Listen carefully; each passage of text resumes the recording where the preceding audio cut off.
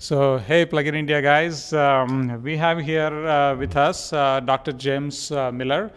He's from Argonne National Laboratories. He has almost 40 years of research experience. A lot of it is in the batteries and fuel cells and hydrogen and electric vehicles.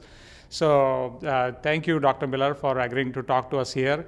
And with a profile like yours, I'm sure our readers are literally waiting next to their screens to get all the information they can. So let me briefly introduce about me and my company or my organization that I represent here. I'm from Plugin India, and it's originally started as just a bunch of people coming together and because of their passion of electric vehicles.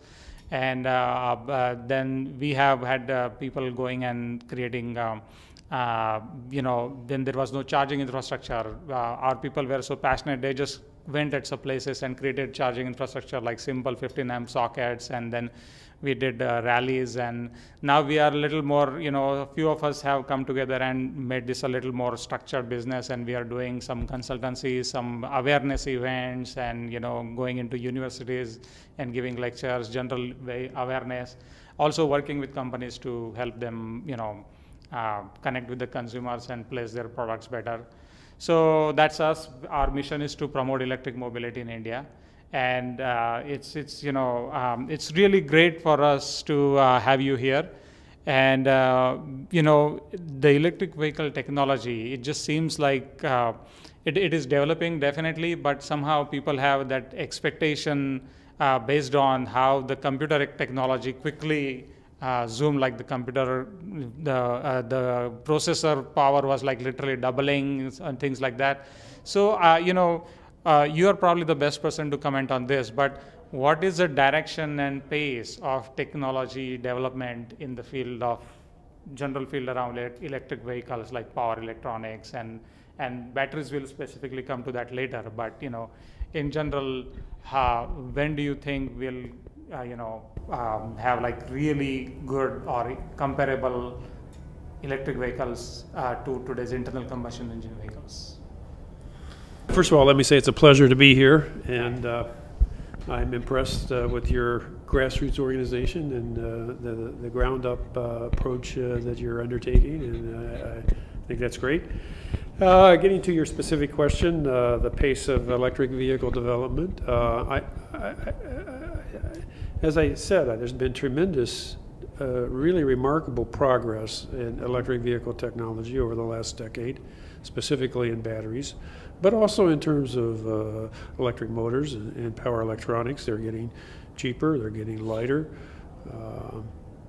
they're starting to be made in scale, so the manufacturing costs are coming down. So I think there's a lot of progress, a lot of momentum, and I think that's going to continue in the future for a while at least. So I'm quite optimistic about the future. Okay, so just to have a ballpark, let's say like in US probably the simple let's say like a Honda Civic or a Toyota Corolla like car, which if you fill it full time on a full tank, it can go probably up to like 250, 300 miles, and it costs somewhere in the ballpark of $18,000 ish. So are we anytime anytime soon we are going to see $18,000 or $20,000 electric car that can go 300 miles? Like, are we will we have peer products, and in what time frame do you think will electric cars be at same cost as internal combustion engine cars? Well, the studies that we've done suggest that in order to reach parity with internal combustion engine cars, you need a battery price of about $80 per kilowatt hour. Battery pack price? Battery pack price, yeah, not cells, complete pack. Okay. So that's a ways to go yet. I see. Okay. But I think it is achievable. Now that is to match parity on a first cost basis. Of course, because of the lower maintenance costs, the reduced fuel cost, if you look at it in terms of life cycle cost, we're much closer than that right now. I see. Okay. Yeah. Okay. So, granted, individual buyers tend to look at costs on a first cost, capital cost basis. fleet buyers tend to look at on a life cycle cost basis. But the majority of sales, of course, are to individuals. Okay. And you know, battery is probably the most looked after or debated area in the electric vehicles field. So far, lithium ion seems to be the very dominant chemistry. Are there any alternative chemistries that you think will become mature soon that are equal or better than lithium ion?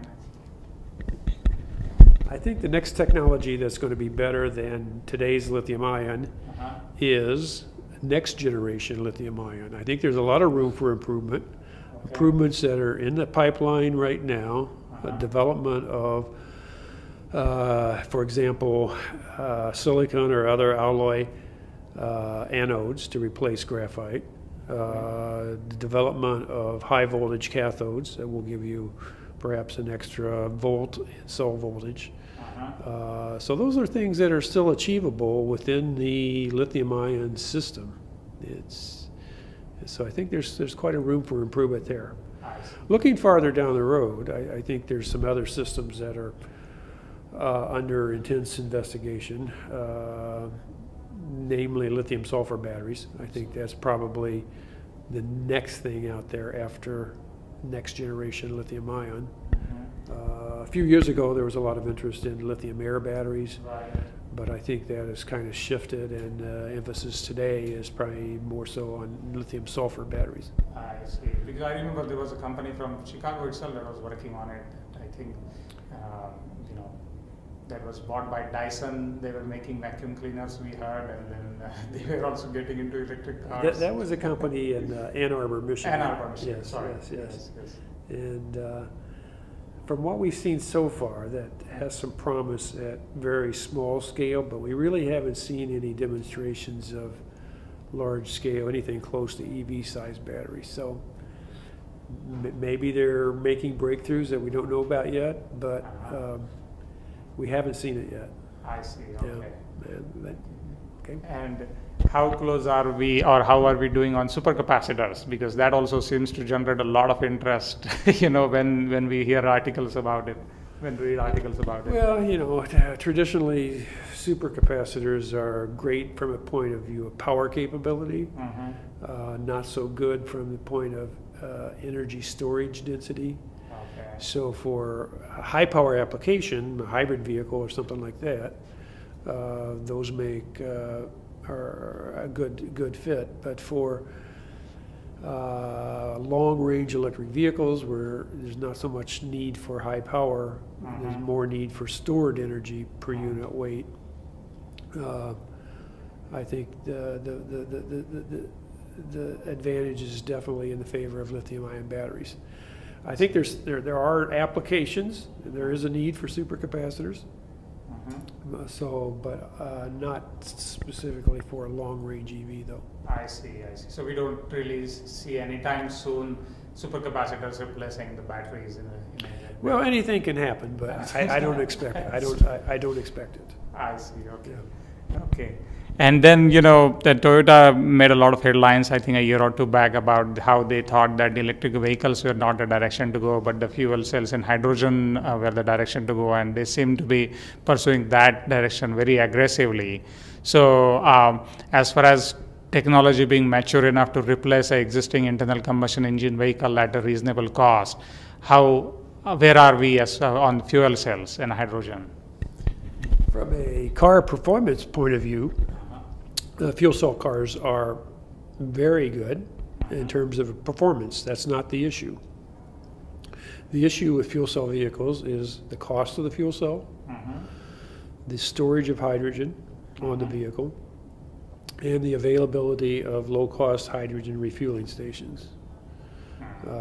So there's some big challenges there. I see.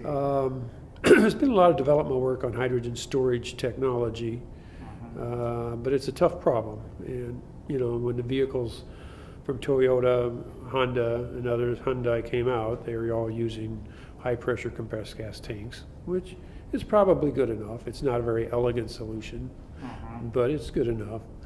But to me, I think it all ultimately comes back to the cost of the fuel cell system. And until there's a pathway to a lower cost there, either through elimination of platinum or development of some other new low-cost catalyst, I think fuel cell vehicles are going to be relatively expensive. I see, okay. That's how I see it. Great. And, you know, I'll ask you because I remember a long time back reading, this is something not directly related to EV, but I think in Argonne, there was a lot of research going on acoustic Stirling engine. Am I correct? Was it Argonne? Yes. So that when I read about that, that was so fantastic. I mean, just you have like a temperature difference and you just create energy out of it. So is there, what is going on? Is there any chance of we seeing vehicles or any serious machines running on acoustic Stirling engine? We're not doing much work, if any, on that anymore these days. We've moved on to other things. Stratified charge compression engines, HCCI engines, things like that. We're also doing a lot of work on using high-performance computing to simulate combustion. So this links some of the basic science capabilities and understanding combustion using high-performance computing to simulate what happens in engines. And it's been a very interesting field lately. Yep. Fantastic.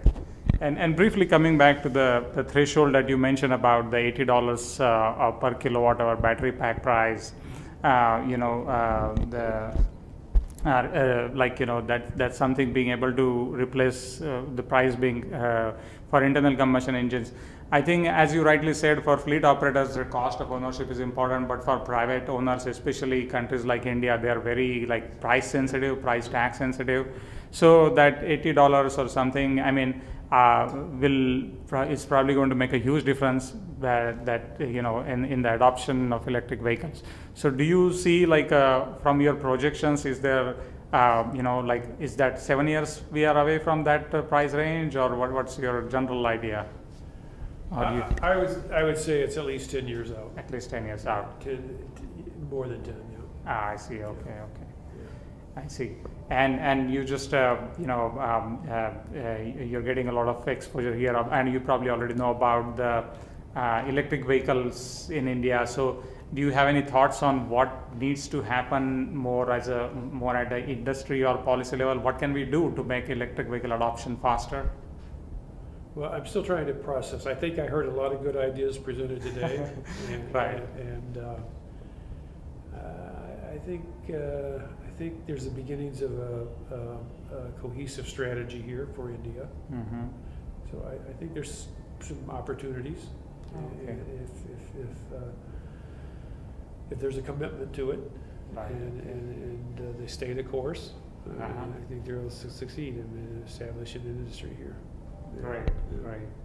So yeah, that's great. We are extremely fortunate we got a chance to interact with you here. There's been a lot of good information, and the events like this, that's why we like. What do you think about this event? How did you like it so far? Well, as I said, I heard a lot of good ideas being discussed and debated today. So I think it's done a lot to bring together industry and government and put them on the same page, and that you need that in order to succeed. See, okay. And one quick question before I wrap up, because this question comes so many times, so it would be great to get your take on this. A lot of people often throw it this point in debate that we shouldn't go for electric vehicles because electric vehicles running on coal-fired power are going to cause more pollution than the internal combustion engine vehicles, so we should probably go slow. So as far as taking a direction is considered, what are your thoughts? Should we try to go for electric vehicles and then eventually work to clean the power, or we should try to clean the power first, or are the emission levels comparable, or are electric vehicles significantly more polluting when they are running on coal-fired power? I think even in the worst case, electric vehicles are no worse than internal combustion engines. But I think the carbon intensity of electricity generation is decreasing. That's a clear trend. I think it's being driven partly by mandate, partly by public desire to improve air quality. So I think that's going to happen regardless of whether or not electric vehicles happen. I think the grid is going to get less carbon intensive. Okay. Thank you so much.